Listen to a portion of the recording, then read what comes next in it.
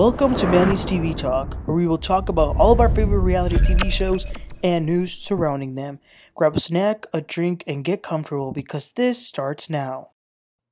Hello, everybody. Welcome back. Today, we're going to be talking about the new episode of LAMH DC Season 3, Episode 2. Let's get right into it.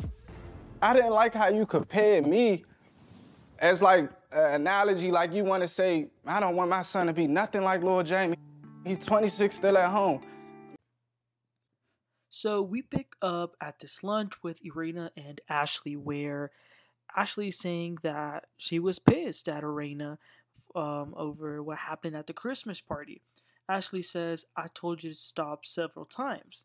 Erana says, well, we were all just so angry and we went from 0 to 100. Obviously, we were not going to be able to fully understand what we were saying to each other. But they were able to come to the middle. They both agreed that they could have done better. Ashley says that she loves Erana and the friendship that the couples have formed. So they're okay and they're going to be okay.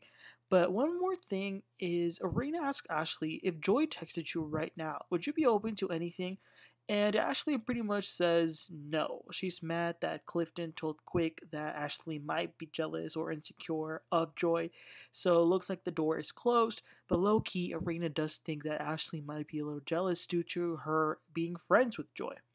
So the next scene is Winter and Joy. They are doing a great workout. Then they talk. Winter doesn't know what happened because she wasn't invited to the Christmas party. So Joy is telling her about what happened and how Ashley kicked her out. First thing Winter says is, well, welcome into the kicked out club, because, Winter has been kicked out before, too. So Joy keeps explaining what happened with Ashley, how Ashley told Joy's business to Alicia about her being married, which that did surprise Winter for a second. She didn't know. All she says is like, oh, congratulations. But Winter is definitely understanding her because she knows of Ashley's ways, so she can definitely relate to that. In the next scene, Ashley's assistant comes and asks her if she has seen the social media drama. So Lil Jamie saw the episode where Quick basically called him a little bad kid, so Lil Jamie is going off on Quick on social media, and Ashley then calls Erana and tells her that they are like family, so she wants them all to talk and have a conversation about what happened. So the next scene is Clifton, and he's meeting this chick named Carmen, who he dated on Ready to Love. And he says that she has helped a lot in this business of the beard oil that he has. And Carmen is telling him that what Joy has been doing as far as deadlines, copyright, all that stuff, isn't good. She's going to have to take care of it. Let me be a little negative for a second, because I didn't like this. I saw a lot of red flags. First of all, they dated, so why are they even hanging out? Second, they showed pictures of them where they're like very close with each other, and one of them she was wearing a bikini. And then third, the girl came in rubbing on his beard. What the hell? Like, no, that is not a good thing. And not to mention that they were speaking badly about his wife. That's messed up. So at Carmen, Joy, I get you're mad at Ashley, but you might want to watch out for this. The next scene is Winter. She was recording a song. Then one of her friends comes over and she talks about her relationship with this new man. She says that she loves him. Of course, there are communication issues that could improve, but she is happy with him. But she's really traumatized from her last situation. And although she is happy, she isn't ready to say that he's the one. So I think that her not being able to think that he might be the one should tell her a lot. It is then time for the Silvas and Tylers to have a meeting. So they sit. Lil Jamie says, what are y'all doing here? Well, they came to address the elephant in the room. So Quick says that a grown man would not post on social media his problems. A real man would have called him to tell him what was going on. So he's like, was it for clout? What was this for? It was corny. It was whack.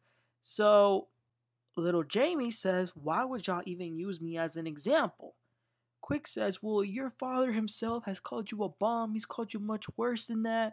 And then so Jamie, the dad, jumps in and says, well, I can call my son anything I want, but not you. I would never call your children anything. So then Quick loses his mind. He says, I am the man who has been having your back. You took it the wrong effing way. You look it was honestly, Quick looked ridiculous, he was giving short man energy. And then little Jamie says, "Why are you cussing at me? I'm not gonna let you cuss at me and talk to me like that." So Ashley says that the reason that they brought up his name as an example is because Arena has, giving them advice on how to raise their children and not to repeat the mistakes that they did with little Jamie. How, like, if they start to see certain things, to just snip it in the bud. Then Quick is saying that I want the best for you, and he can admit that he was wrong. They just didn't like that he put it on social media. So little Jamie says that he doesn't like that he was used as an analogy to say that he was a bad person or what some kid ought not to be. And I get it. Little Jamie's feelings were genuinely hurt. He says, "I'm human." So Quick apologizes, and then little Jamie apologizes as well for putting the stuff on the internet. So they hug it out, and they're okay. The next day, we see Clifton and Joy in their house. He tells her that Quick invited the guys, only the guys, to some wrestling match. Then he tells her, like, super nonchalant, "I met with Carmen, and she said that the things were not okay that you did with the product and how you were handling stuff. Joy, she designed the logo, the colors, the name, everything." Joy was calm though, but I do feel bad that Clifton came in as if everything that Carmen said was correct and everything that Joy did was incorrect. So that was not cool. We then see the Silvas again. Ashley's doing some workout, and Quick was getting turned on by it. Anyway, he tells her about this wrestling thing that he's going to have with all the guys, and she says, "Well, why did you invite Clifton?" And Quick says, "No, I didn't just invite Clifton. I invited all the men. He happened to be in the group chat. So Clifton will be going." And Ashley's not happy about it. She throws some shade about him hanging out with losers. I don't know. I feel like they're overreacting with this. So then we see the next scene, and it's all the men. They go to this place called C3W. The guys didn't know they were actually going to do some wrestling, and Sherelle's husband, Black, was cracking me up. It was hilarious, seeing them do this stuff. And then after that, Quick says that he has been seeing that wrestling is a very profitable industry and he wants to look more into it. So Clifton says, "Let me ask y'all something. What do y'all think about having a business with your wife?" So then some of them say that it's not a good idea at all. Quick says that it almost ruined his marriage with Ashley. Clifton then starts to talk about his beard oil and that Joy didn't handle the copyright or whatever it was, as well as Carmen. Then someone's like, "Who is Carmen?" So then he starts to explain who she is and how they had a connection back in the show, and everyone's confused. So we're kind of seeing the start of this whole question if Clifton and Joy are a throuple with Carmen. It's crazy, but that was the end of the episode, you guys. A good episode, but let me know your thoughts in the comment section. What did you guys make of the Silvas and the little Jamie situation, and what do you think about Clifton having this best friend, Carmen? So let me know. Please don't forget to like and subscribe, and I'll catch y'all next time. You have a great one. Bye.